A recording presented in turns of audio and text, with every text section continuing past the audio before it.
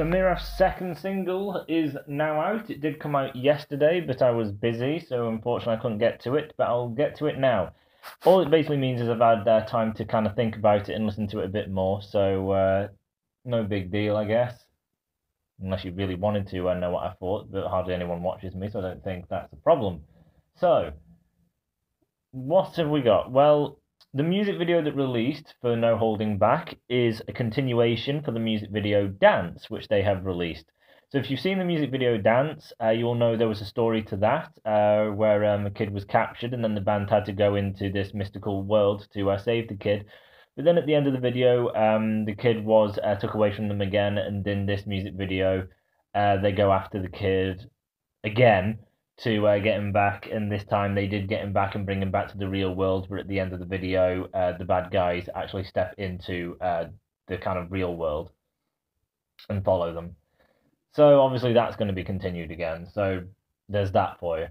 Now, as far as the song goes, the song starts typically as Myrath usually does, with that Tunisian sound. It just comes straight out the gate. There's no build-up or anything. It's just full band with the Tunisian backing sounds. It's nothing epic and musical like we have with Dance, where the beat and everything has great rhythm. It's extremely catchy. This just kind of has the Tunisian sound being quite kind of bright, and it is a little kind of catchy, but it's nothing in the aspects realms of the song like Dance or Believer off of the Legacy album. It's just a nice sound they have going for the intro with the Tunisian sound. The backing band not really doing much. It's basically the Tunisian sound which kind of carries this intro. As it gets to the verse, you get the guitar on the clean channel. I don't think it's acoustic. I just think he's on the clean channel with piano, not exactly key sound. And then we have the drums, which aren't being kind of slow. They have a fair good pace going to them, but they're being a little timid, if you catch what I mean. Basically just being kind of slightly in the background, although he has a fair decent pace going. He's not really giving it a good old pounding and pounding the daylights out of the drum. He's just being quite gentle and everything, but keeping a decent speed up. As the vocalist comes in, he is singing melodic, as you can tell. We have a clean guitar tone, we have piano, and we have a decent paced but timid drum beat. So it is basically a melody and a melodic verse we have here.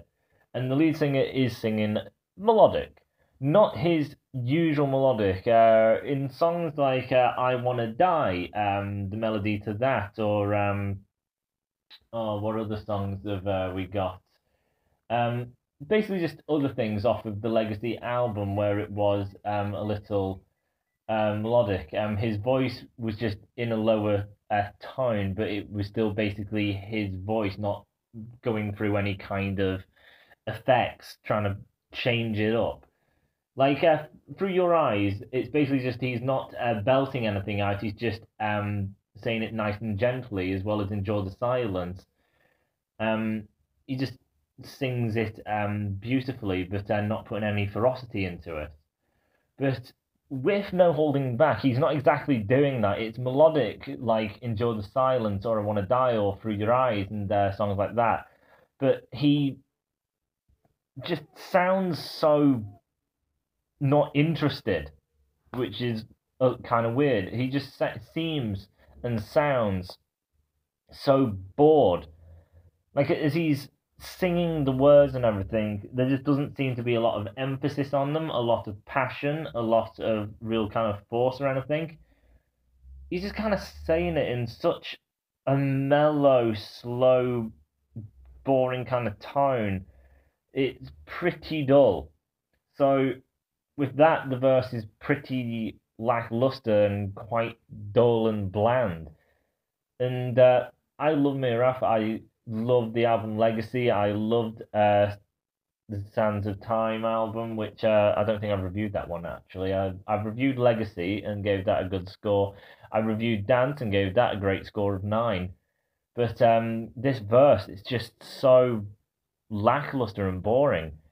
And it's not like their typical melodies, which they do with Through Your Eyes and I Want to Die and Enjoy the Silence, where there's kind of a bit of fun to it or uniqueness about it. It's just simple and nothing special. The pre-chorus, the kind of guitar comes in with the aggression gain channel going, but it's not exactly doing enough. It's still basically everything else is there, but you just get a more beefy guitar. And then the vocalist starts doing his solo, but then everything else is just so laid back and everything.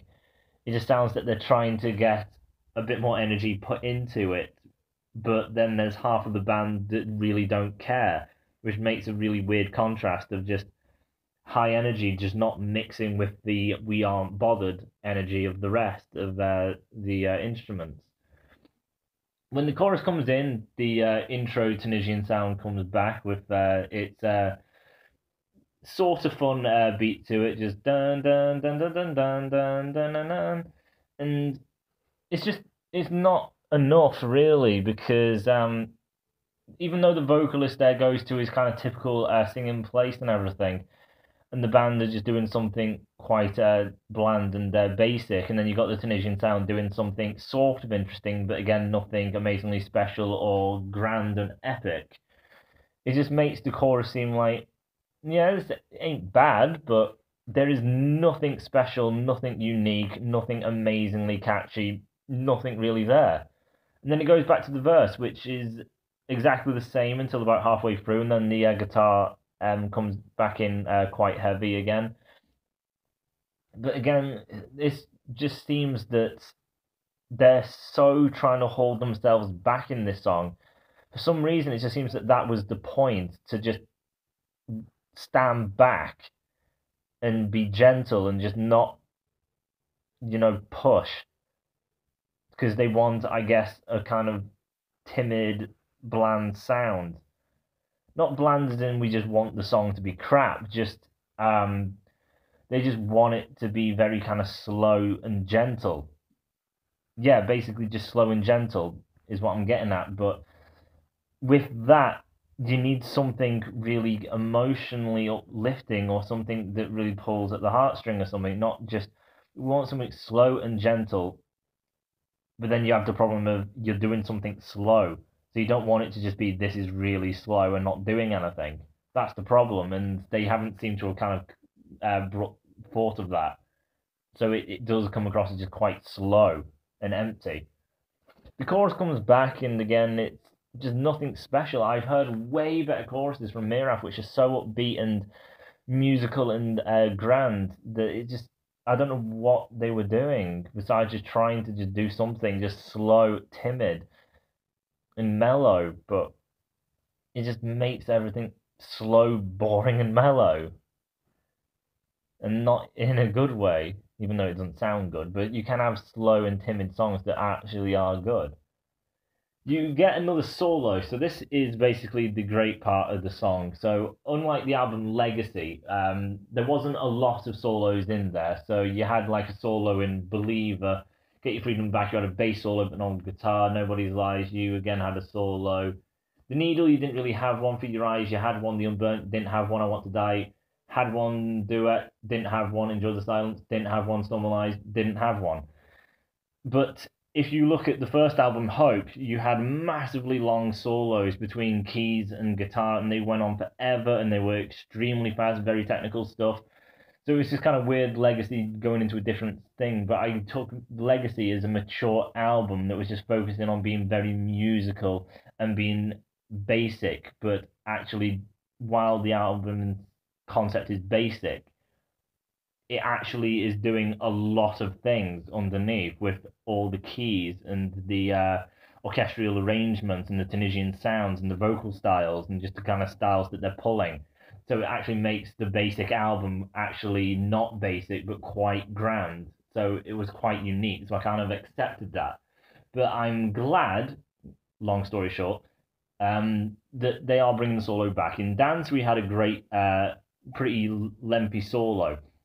And then as the song was ending with the vocalist, we got the vocalist doing some brilliant vocal work and the amazingly catchy sound with a beautiful guitar solo going on underneath that. So there was a lot of guitar leads. It was brilliant. So it's good that in No Holding Back we get yet again another solo. He's not just stopping. We get a song without it. Who knows if the album will be like that, because we only have 2 tracks. But in this one, there is a solo, and it does actually last a fair while, because even in Legacy, some of the solos didn't last as long as I would have liked. But it was a pretty long solo, has a fair bit of feel to it. It's not got that same impact as Dance did, because you had the rest of the song of Dance making you really invested into the song, but with No Holding Back, because you have to go through the intro, the kind of verse, the chorus, verse again, chorus, then to get to the blooming solo.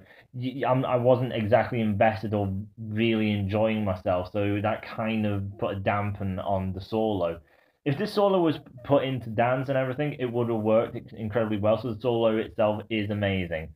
It's just because the song dampens your mood, it doesn't affect the solo in a good way because of it. We don't get a solo near the end under the chorus, which would have definitely uplifted the chorus, which was quite bland. So that is kind of it. A song which is quite slow, timid, and a little kind of bland and basic, and not really doing anything musically great and uplifting. We have a great solo. Well, not great, but a very, very good solo nonetheless. And that's it. Basically, the solo was really, really good. I loved the solo. And the chorus was all right, but nothing special. And then the verse, I just don't think the verse works, unfortunately. So to give this a score, probably 6.5, which is massive degrade from the other single on the album, which is Dance, which got a bloody 9. So it's plummeted all the way down to a 6.5 with the song No Holding Back. But it's just, I don't get anything out of the verse. The chorus doesn't do much for me either. And then the solo, be it good, kind of gets it to, it is above average. It is slightly above average because of that solo and the chorus not being, unbelievably atrocious. And again, this entire score could change. It depends on how the album flows. If the album flows where it actually makes the song kind of fit in well, the feel of this song may bring that up a bit. So if you're worried and just like, oh, I really want it to be good, I'm really uncertain now, because why would they release this as a single if it's not one of the best on the albums? Well, hopefully it's just because it fits into an album for where the other tracks just make this song kind of actually stand out and heightens it a bit more. So who knows, this song may actually work when it's incorporated into the album. So it could go beyond a 6.5, but by itself, as well as along the side of Dance, it's not working, really. It's just a pretty decent song, but other than that, there's nothing really special to it. And it is really unfortunate, because Myrath are a fantastic band, but No Holding Back really is a disappointment. I can't lie just because I really like Myrath. I have to be truthful, and it's not that great. It's just alright. Good solo, though. But yeah, that's it. 6.5. So I'm sorry to tell you this, guys, because I know there are a lot of people who do like Myrath. So I am sorry, but that is how I feel, and I don't want to not like it. I really do love Myrath. Just look at all my other reviews. I do love them. So yeah, hopefully all the songs will be good, and within the album, the whole load of them will be great. Fingers crossed. But until then, I'll see you next time. Bye.